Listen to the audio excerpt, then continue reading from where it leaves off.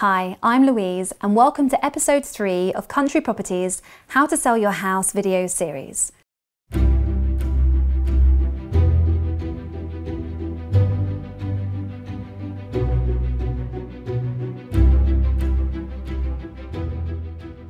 Today we're going to look at the appearance of your property and give you some simple tips to get the most productive viewings possible. The two main things to consider are: is my property presentable? And will the buyer be able to imagine living here?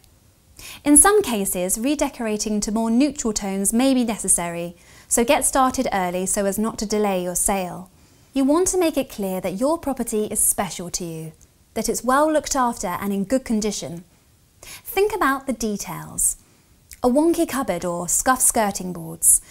Outside is also important. Are the windows and frames clean? Is the grass cut? Are the borders weeded?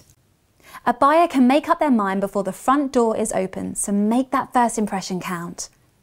Your agent should have a list of reliable tradespeople that can help you, so do ask them. Overall, remember how you felt when you first saw the property. Try and pass that same experience on to your potential buyer. In episode 4, we're going to talk you through instructing a solicitor. So good luck with preparing your property, and I'll see you in the next video. See you soon.